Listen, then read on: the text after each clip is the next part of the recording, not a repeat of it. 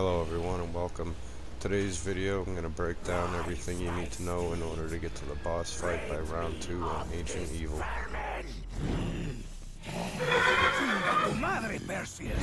You will pay for this. Here's the setup that we used in our games. We used power kegs, refreshments, dividend yields, and point drops. And there's a couple free slots for elixirs that you can bring of your own choice, and you'll see why.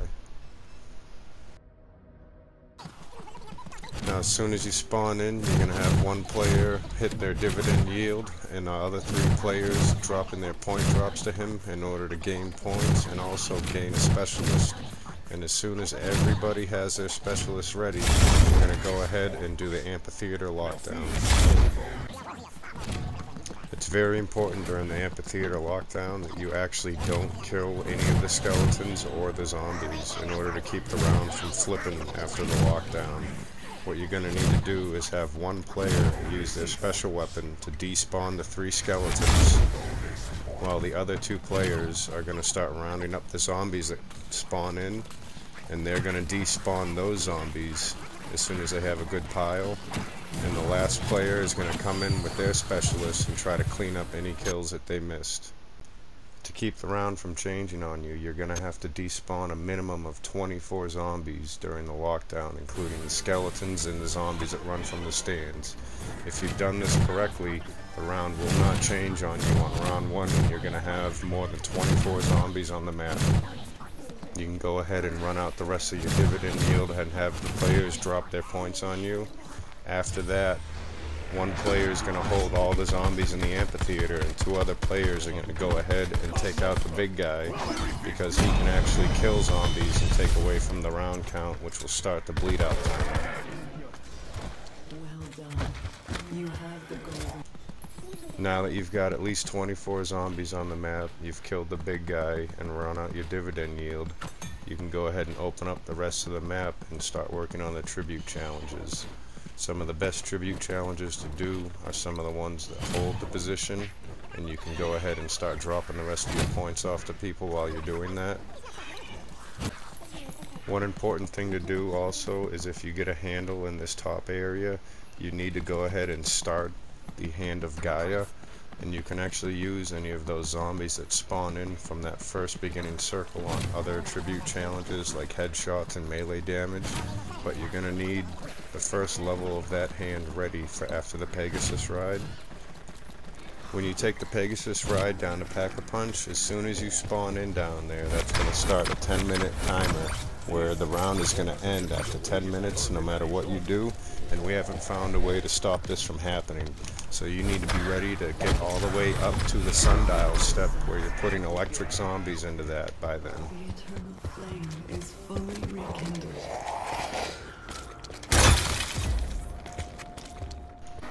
To keep Pegasus from killing all the zombies that you have, you're going to have to round them up away from the circle. When everybody rides Pegasus, just have the zombies close enough where they're not going to be killed from Pegasus, but far enough away that they don't despawn and start spawning in on you. Bids you all to take flight. Time to fly. Now, as soon as you land, you have 10 minutes to get everything done up to the point where you're putting the electric zombies into that sundial step. So as soon as you get down here, don't open up any doors, and you need to have one player stay in this water area and train up as many zombies as they can, because you're going to start killing them with the Hand of Charon in order to get that upgrade going, while one player goes down the other side and despawns the skeletons, opens one cage, and then the other player goes down and opens up the other cage and kills the big guy in order to start the Pack-a-Punch lockdown. All the skeletons that spawn in during the Pack-a-Punch lockdown, if you pull your specialist out on them, you'll despawn them and they'll turn into round zombies.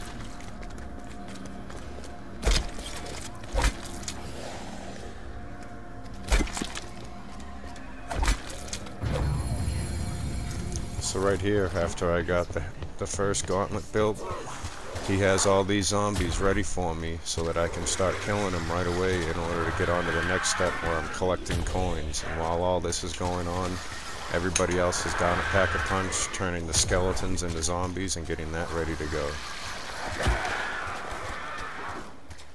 The eagles uncover the sacred onslaughts, the middle of the world.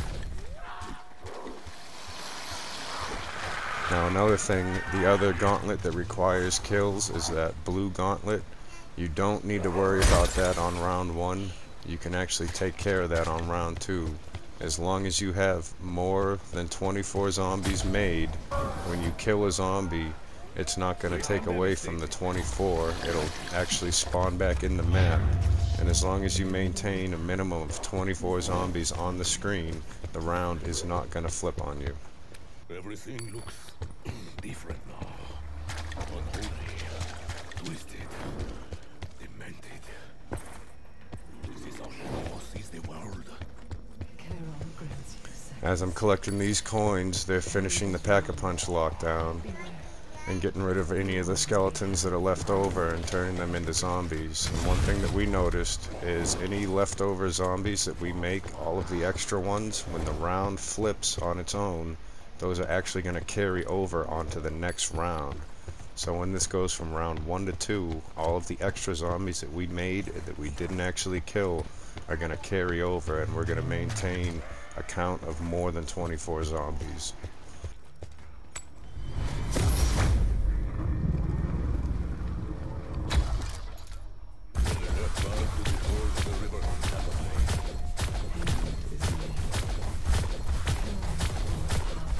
Now during this lockdown, they've already had Pack-a-Punch finished, and everybody else is up on the top side of the map doing the oil stains and getting that step of the Easter egg done, so that as soon as I'm done with this, I can come out, go back up top, and start the look the dead in the eye step. And that's also going to cause skeletons to spawn in that you can despawn and add even more zombies onto the board for you. I believe you're going to get around 6 skeletons per statue that you shoot, and you got to shoot 4 statues, so if done everything right, you should have anywhere between 40 to 60 zombies added onto your round total for round 2, which is going to make it possible for you to do that blue fist to kill a couple zombies without making the round change on you.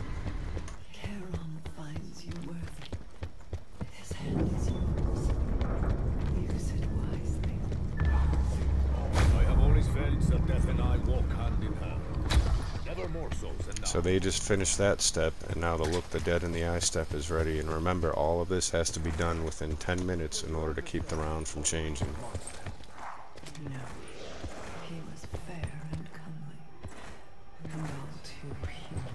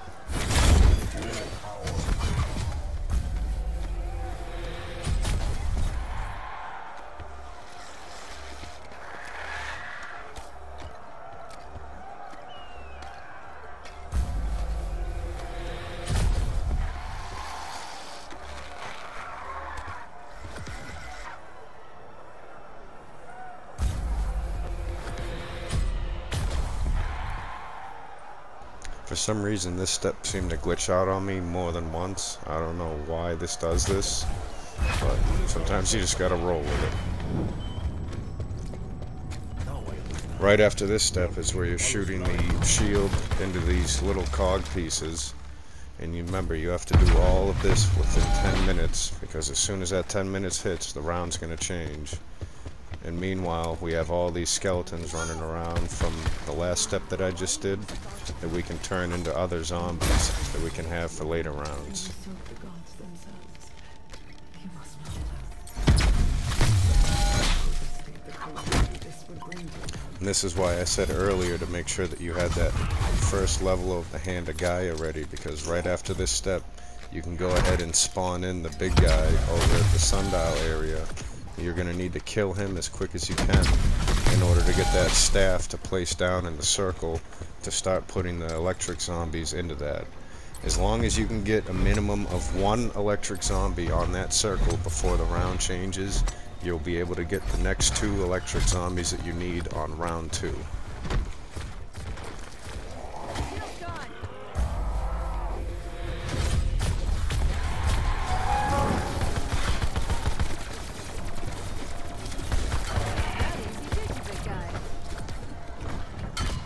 We found that on these low rounds, you're not going to get more than 2 electric zombies to spawn in on you. So even if you could find a way to beat the round flip from the Pegasus, I don't know if you can actually get 3 electric zombies on round 1 or even round 2.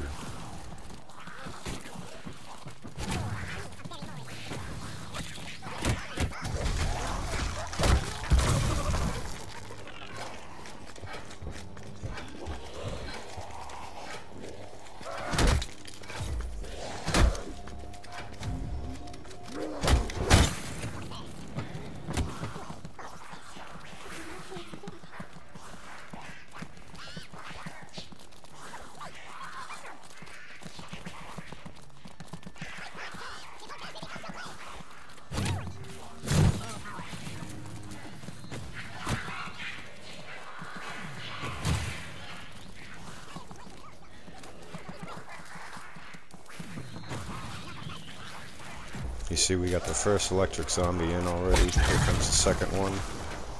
And the round is about to flip in a second here.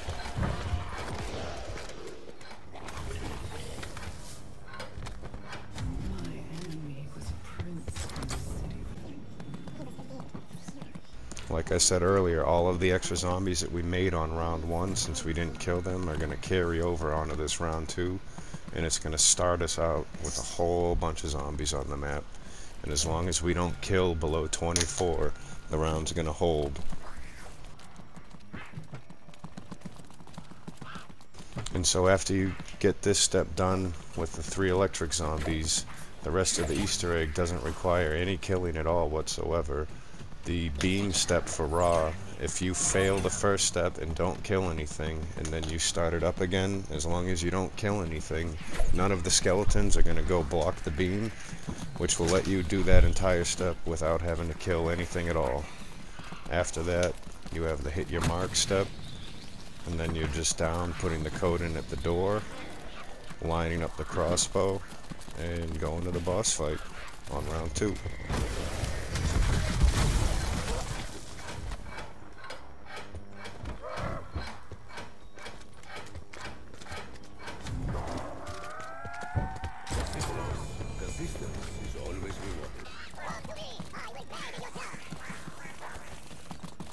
What we did here is we rounded up all the zombies just away from the amphitheater for the hit your mark so that we could stand on the circles without having to kill anything or having them all pile in on us.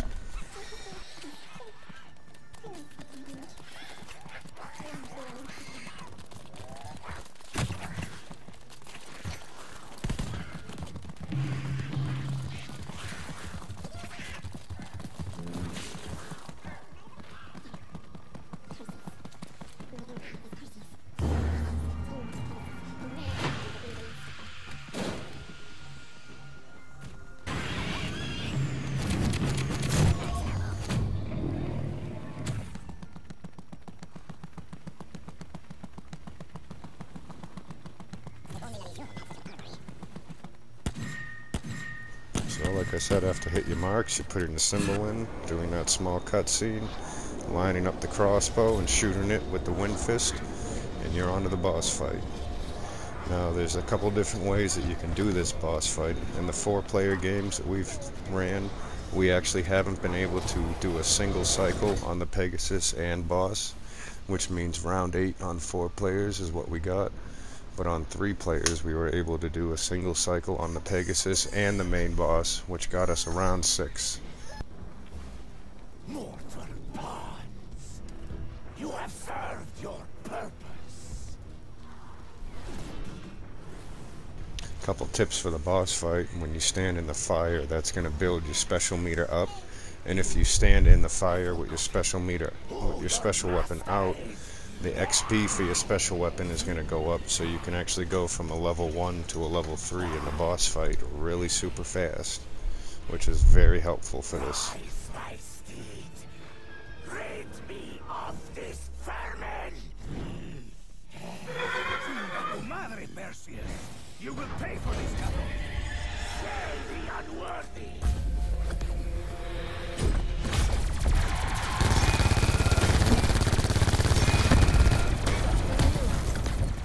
Rest your arms. Go away!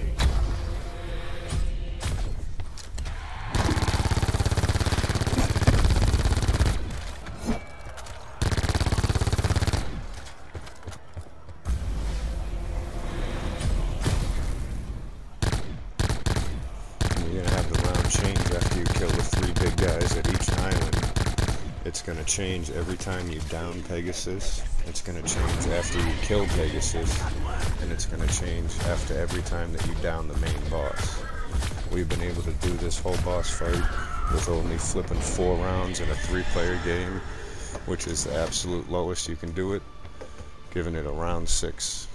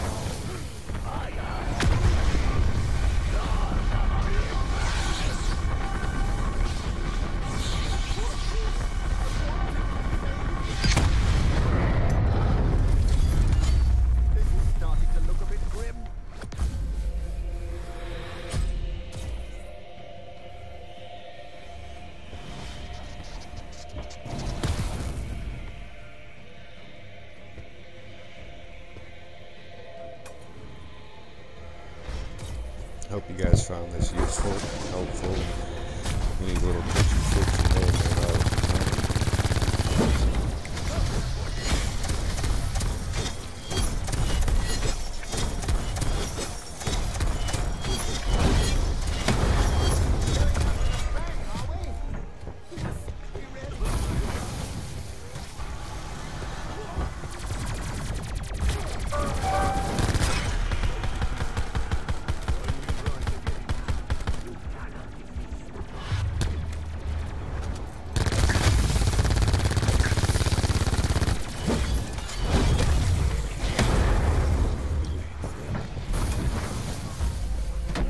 One thing to keep in mind there, like you saw, as long as you don't damage the boss or the bases, it's not going to change rounds. So we were making sure everybody had their specialist ready when it came time to down.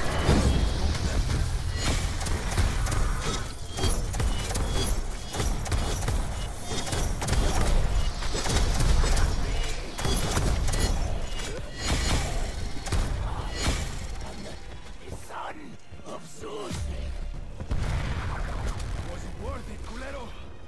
Of course not.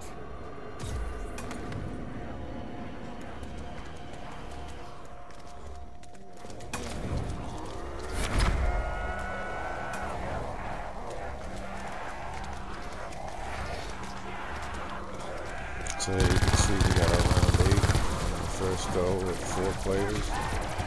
We also got round 6 with 3 players.